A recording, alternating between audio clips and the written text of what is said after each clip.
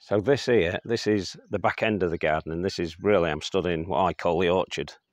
Bit of a joke really, because there's only three fruit trees in here, but nevertheless it is an orchard. But even this deserves some sort of a kind of a feature. So what I did some time ago to segregate the two areas was to put a fence in. Now this is what we call the Lincolnshire rail, post and rail fence, and they're quite common around Lincolnshire, and this is because we're on hilly ground.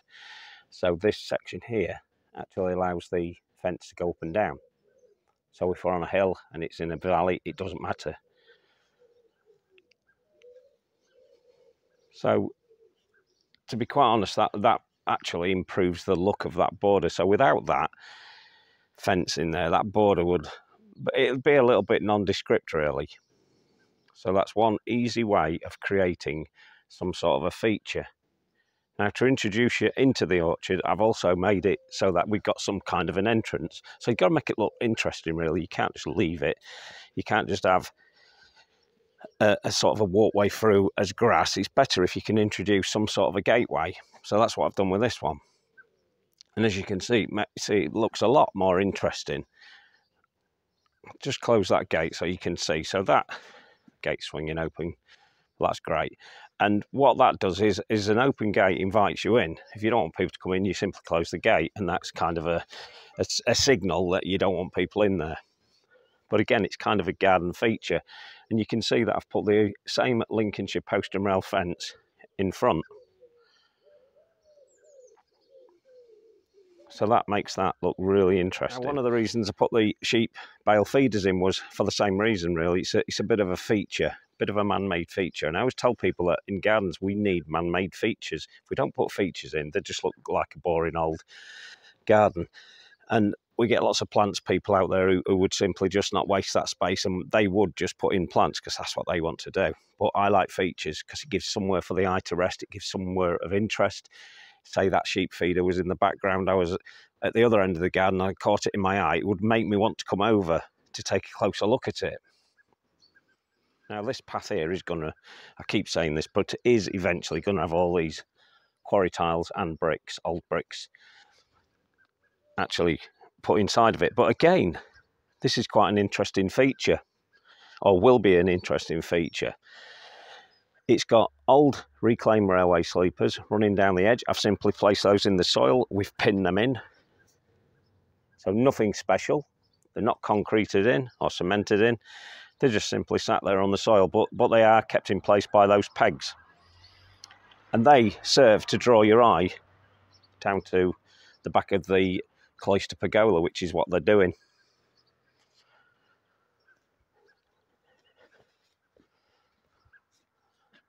As you know, this is the floating deck. We sit on top of that deck and have a cup of tea, and it's really nice to find people congregate around there. And it's serving a purpose, and again, it looks good. Now, I've introduced it into the border because I wanted you to feel like you was enclosed by plants, enclosed by flowers, and it's serving that purpose now. I also put in things like the cow drinkers, as you know, and other features to get people chatting and talking. And that works perfect for me. These are actually plant supports. And these are made by a local company, actually, called Lincolnshire Plant Support. And they're great. They're just a little bit of nothingness, really. Not there doing the purpose they were intended for, but doing a different job altogether, making it look interesting. And I've also got some taller ones here, and they just look good. This is the cloister pergola, and I've put another sheep bale feeder, and I've included a birch into this one. A little bit of interest, and I've actually been brave enough to actually put it with another feature. Sometimes we can overdo features, but sometimes features together can look very interesting, and this does. I love it. Originally it was set to be just a singular structure going across the garden to break the garden in half, which is another thing you should do a lot of as well. Try and break things up in the garden by creating features in the middle. So we've added different things in it as well, and it's okay being just a feature on its own, and it works absolutely fine like that. But I like to get a little bit more interest in there, which is why, as I said, the bale feeder's in there, and then we've made the inside of the cloister pergola look more interesting. And it's a seating area, and don't forget we're waiting for things to actually take over on this, so the plants to take over. Now this is a Clematis of Viticelli, and it's called Dark Eyes, and it's looking great. And I never really did anything to make this go up the actual structure itself. It simply climbed up itself. All I did was give it this mesh to climb up, and it's done just that. So this I've affectionately termed the Polo, and that again is just another feature. Now the reason for the wood actually inserted there is because I wanted to give you a feeling of seclusion once you're in here, before the actual roses, etc., start growing all over the place. And that's what that does, although it didn't need it, because eventually, remember, at the back of that, that's going to be full of roses and rose growth and leaf, and you'll not really see into here. Now I've left little gaps in here, so it's just a little trick of mine that I do. I've left an open section here, and that's simply for interest on the feature. In that one I've put an old stained glass, and that's a traditional piece that I made myself, and that's from a past life, as I often talk about. I was involved in the stained glass industry, and well, more of the glass industry really, and I made that myself, and it's a representation of a flower, as you can probably make out loosely. But anyway, so we've left them gaps to serve that purpose. It just looks interesting. It's a little bit better than enclosing the whole feature. And then we come on to the wildlife area with its dip pools, and these dip pools are working lovely, as you know. And if you've seen one of my other videos, you'll have seen that there was a tawny owl actually bathing in the right hand side there at night time. I've got the wildlife camera in, so it picked it up. Now again, we've used the Lincolnshire post and rail, and it looks great. And I actually have used this post, had these posts made by the same company that supplied the actual rails and posts, and that's working well. But it all serves a purpose. It's all a feature. A simple thing like this tin just looks great, and it's just simply sat there. It can't be used for its original intended use, which was to collect water. It's no good for that anymore because it has holes in the bottom. This is the top now, but there you can see a hole there, so it can't contain water anymore unless I've decided to fix the problem. But I didn't want that. I wanted it to be inside or at least inset in a border, so it looks great. And then I find things like this. A lot of my stuff is reclaimed. I'm quite fortunate to be able to come across these things. And this would have been a gate, but is now acting as a backdrop to the wildlife area. So as you can see, it's serving a purpose. It looks great. Then the path leads us up. So the shack did take some building. It took a lot of building actually. It's all handmade by myself, and it has a deck to it, and it has a boardwalk, which looks really good. So again, it's another interesting feature within the garden. Now these plant supports were put in to contain this helianthus, which has a tendency to flop a little, as you can see from there.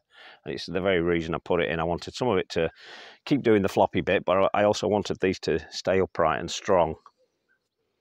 And this helianthus will do that if you can water it a lot as well. I often say that. Water it heavily in its early growing season, and it will remain pretty rigid. More points of interest, more structures in here. You can say, or you could say that I'm overdoing it, but I'm not. It's good to have lots of different and interesting little features. This is now named the Nook, and again, looks really interesting. And this is an entranceway, so it sort of attracts you into here, and from the top of the garden, it makes you want to walk through this gate, push through to see what's going on in here. And you walk through, and people are surprised to find that actually there's a seat here that they didn't know it was there. And this is a pig ark that I turned into what I call the Anson Arbour Shelter seat. And just a little bit of jiggling with that, got it into this position, and I made it over time. Again, take your time on these things, they're not hard. Most people could make this sort of thing. You'd pay a fortune for this in a shop, or you can't buy them in a shop. You can also use things like this, and this is just simply the top of a telegraph pole. And this telegraph pole was knocked down. Somebody took it to the skip and obviously cut it and put this section there, and I thought, brilliant, what a feature for a border. That little blackbird you see on top of there, just a simple metal blackbird that I've nailed onto the top of that, and it looks great. I've left all the original features. This would have been a telegraph pole for telephone wires. Left the original climbing steps on it, and it all adds interest. And then that's surrounded by these reclaimed, well, I guess all rocks are reclaimed, aren't they? That's the side of the shack. That looks really nice as well. So it's a feature to draw the eye, to make interest. I keep repeating myself, but I want you to realise that these things are so important. A garden isn't a garden until you've got some sort of a man-made feature in there to add some sort of an interest. Another sheep bale feeder. And then we've got my signature piece, which is 3 telegraph poles connected by the rusty chains. Those rusty chains run all the way around it, as you can see, connecting it. And the owl on top. And that's set within the border. Now this is set to change pretty soon. And this is what I affectionately term the Flintstones arch, but I'm going to put 4 more of those structures running towards me so that we've got a walkthrough. And that gives me the chance to put up wisteria, more roses, more clematis, and lots of other climbing plants. And that will be quite a structure, and it'll make you walk through. And that will be a nice, comforting feature. That it'll make you feel really safe and secluded as you walk through it. And it'll also bring you down to the nook, which is where I'm stood at the moment. So I also put little features like this in. And then this is a big, massive barrel that I brought from a previous property many years ago, and that just adds interest in the border, and it's just simply sat there. There's no other reason than to have it there. That is Kathy's arbor seat, and originally was intended to be a swing seat for a swing that I bought her, which is actually sat inside that one there, which where the bee carved onto it. And then we've made it look a little bit more interesting. Didn't just want a seat sat at the end of the garden. Why have a seat sat at the end of the garden when you can create something like this? And I appreciate not everybody can make things like this, but it's not that hard to do. But it really does sit lovely where I've put it.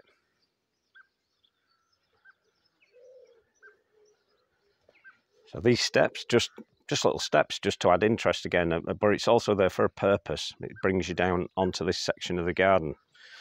So each step I take, and no pun intended, is there to serve a purpose. So that would bring you down here and take you down, and as you can see, it will bring you down here and then down into the garden and back down to the cloister pergola. It's kind of guiding you. It's kind of a sign in the garden. And I buy natty little things like this, just a little feature or a little structure that was made by a blacksmith, and it's very nice. Looks great. The wheel in the background is simply a wheelbarrow, an old wheelbarrow wheel that sat there. It was actually up at Grassy Bottom already. That I found it at the back of the shed. So you can find little features to actually add in as well. And again, telegraph poles. I like using telegraph poles, so we've used them as a liner. We've used them to line the path. I'm very interested in they are too. And again, if you look up there, you can see again more fencing. And that was originally a Leylandii dead hedge. It was dead already, and they'd actually interweaved Cotoneaster horizontalis in there, but it wasn't working. It was flopping. It just wasn't the right edge to put in. So I removed it and put that in instead. Now I will use this at some point. There's a little robin playing around here, we all find robins playing around the gardens when we're in there digging. Anyway, I divulge. Now this is a broken plant pot that I found, and it was actually in a wood next to a house, but in a wood nevertheless, broken. But I'm going to use that. That's going to be a bit of a feature. So don't dismiss these things, because that can be used as a planter. And I've done other videos on planters, interesting planters, and that, I don't know what I'm going to put in there yet, but I have got 1 or 2 ideas, and we will deal with that in time. Now this is another pergola, and this pergola I actually had the top bit made. I actually did all the cutting myself. I've shaped it. I simply bought the wood to do it, and I'd actually got the posts that are now being used on the floating deck. So the legs were different legs originally, but I had these 4 telegraph poles, and I thought it would make it a lot more interesting if I could do something a little bit different, and that's what I did. So that makes this look really interesting, and I do love this. And it has little fairy lights actually up on the top as well, so at night time it illuminates and just has these little twinkling lights, and it looks really nice, sort of from anywhere in the garden really. But planting is quite important still. Even though I wanted features in it, it's still important to get the plants right around them. And that grass, as you can see, that Ostrageria richardii, is really looking good, and it doesn't look out of place with the large structure, because it's a large plant and a large structure. This is a simple, it was a gate post. You can see the ironwork's already, or still there rather, still there. So it was simply chopped off, and this, believe it or not, was thrown into a skip. The bottom was rotten, so I chopped the bottom off, and now we've got a 4.5 foot pole post in the garden, which is looking really nice. Just sat there to draw the eye, to look interesting.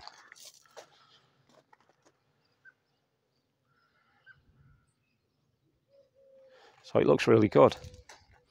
And again, more drinkers. This was actually used in a donkey field, can you believe, and was no good anymore because it sprung a leak. I've repaired that since. It repaired itself actually. Most leaks do over time, but obviously it was, the donkeys had been moved and it was no good anymore, wasn't required, so took it.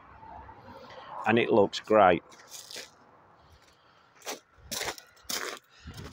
So this is an old millstone. I've got a couple of these, one down at the Cloister Pergola at the back end of it, and this is quite a chunky thing, and I've used it like that. And we got the other feature, which is these balls, these shiny silver balls stuck in there as a sculptural effect to give it more interest, and I think you'll agree that looks really nice. So that's a few feature ideas for you. We'll end it there so we don't go on too long. But again, features. Why do we put them in? We put them in for interest. We put them in to get a bit of a talking point. Things to add interest in the garden. A garden with a load of plants in is great, but can become boring very, very quickly indeed if we don't add man-made features. Just one feature into a border can totally transform its look.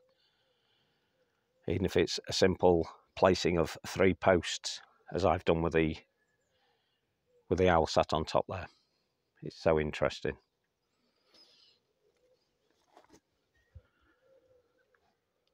Okay, we'll end it there, and we'll talk to you on the next one. Ta-da!